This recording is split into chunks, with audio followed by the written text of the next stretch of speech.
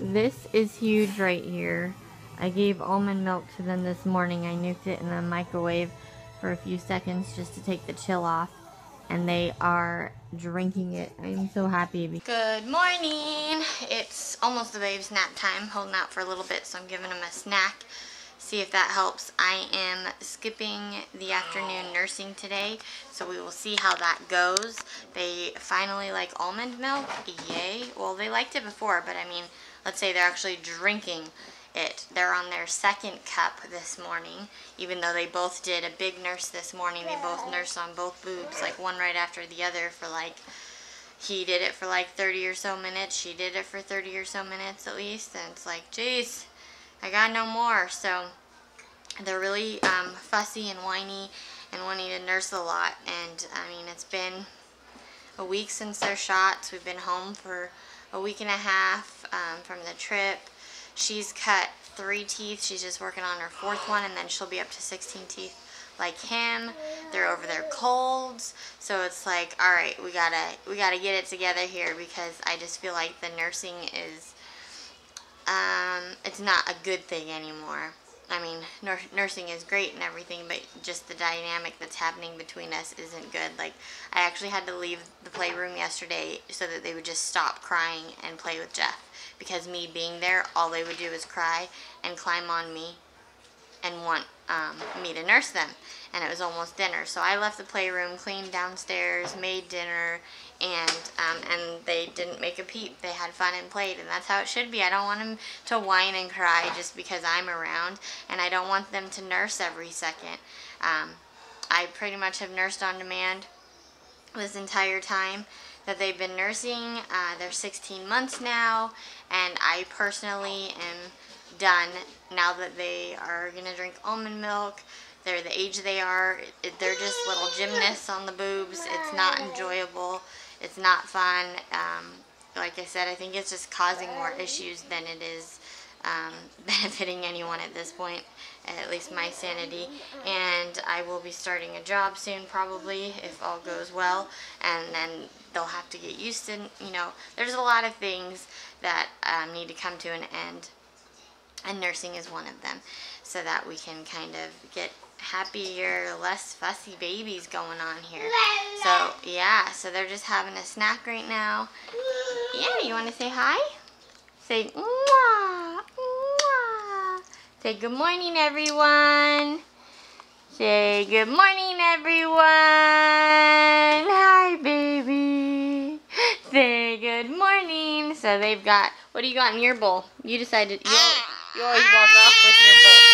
She's got some, yes you do. She's got raisins in her bowl. And then over on the table here, we got some bananas. We got some puffs. And it looks like he already chowed on all the fruit snacks. You didn't share any with Sissy? All gone? Can I have the bowl? All done.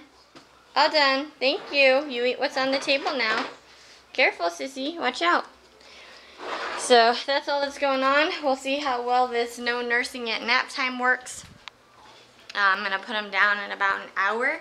And so that's why I refilled their what do you call it, milk, their almond milk, so that they could get another cup in their system, get a snack in their system, and have a nice full belly to take a nice long nappy. The other thing too, why I really want to push nursing is, ironically, she slept through the night the past 2 nights, but she was waking up at least once or twice a night since we've been back, and even when I was gone, she was waking up in the middle of the night. So she's back to night nursing, which isn't necessary. And then now he's been waking up at 3 in the morning or 4 in the morning, and I'm having to nurse him just to get him back to sleep because he's standing up like wide awake, like, hey. And so I'm like, no, I'm not starting my day at that time. 5 or 6 is early enough. So yeah, there's just a lot of reasons to be done. My boobies have had it. They need a break, especially if we're gonna go for number 3 soon, and I will nurse them from the get-go. So I just want a little break in between, and they just fight over me. They just, when one nurses, the other wants to nurse, and then they whine, and it's this battle, and it's making them be territorial over me, like, no, those are my boobs, or that's my mom, and it's not needed. I don't want any of that. So like I said, I think just too many problems are coming out of nursing this long now. So for me personally, so hopefully, cross our fingers, this all goes well and they transition smoothly and we can actually like officially start the weaning process and move forward. Because before we left for Washington, they actually were nursing maybe twice a day, and they were doing that themselves. There would be days that Sissy didn't even want it in the morning. She would only nurse at night. And so I just figured she was self-weaning and she was ready, and then we went on the trip and I was nursing on demand and nursing for comfort and nursing on the airplane and nursing all the time. And then that's why we are where we are now, I think. So kind of went a little backwards. Gonna move forward now. Something that I'm starting to work with them on now too is cleaning up after themselves.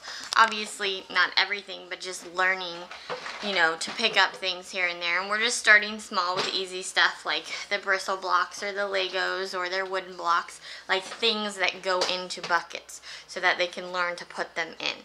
And that's where I'm just starting right now. I started it, I guess, a couple days ago. So now that they're 16 months, I just feel like their communication is getting better. Their understanding pretty much is getting really good. They know what I'm saying when I say grab your milk, or where's your giraffe, or where's SpongeBob, or go get your car, where's the book. Like, they go right to what I say. So they totally understand.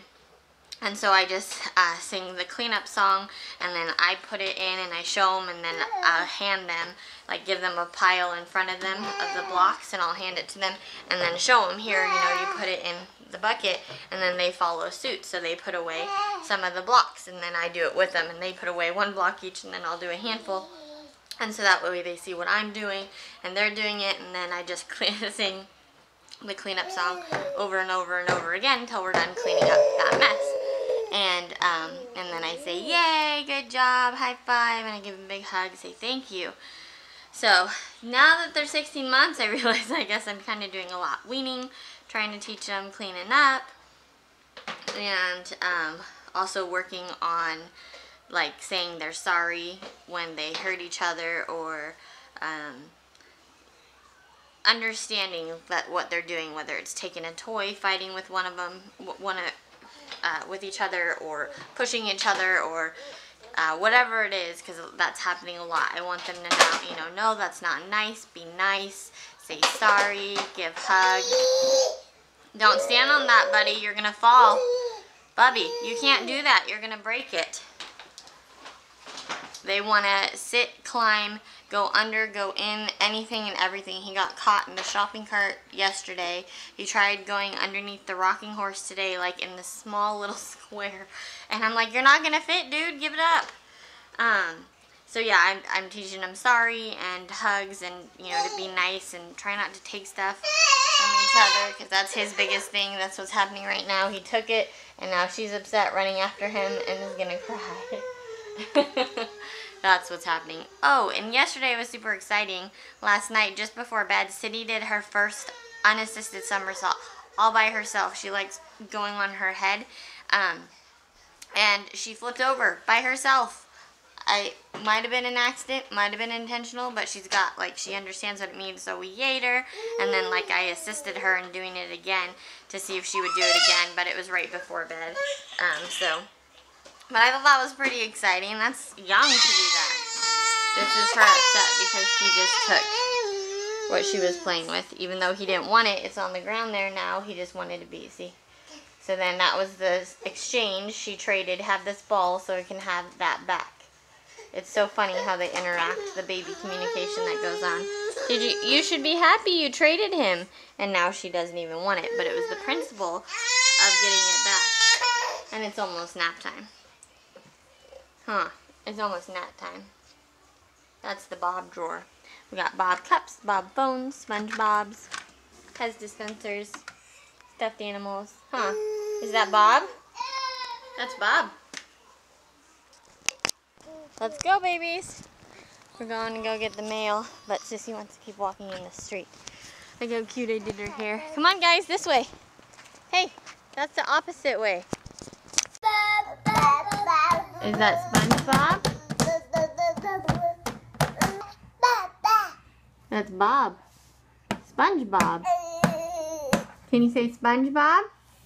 Don't take it. Thank you. Where's your SpongeBob? Whoa, those are some big SpongeBobs. SpongeBob?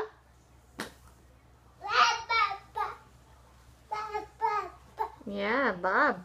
That was a good tactic. You threw those on the ground and then Sissy went for him. Is that SpongeBob?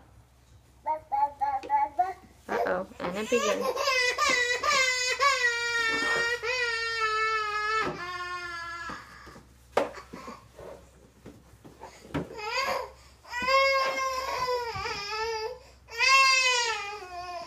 This is what we go through multiple times a day.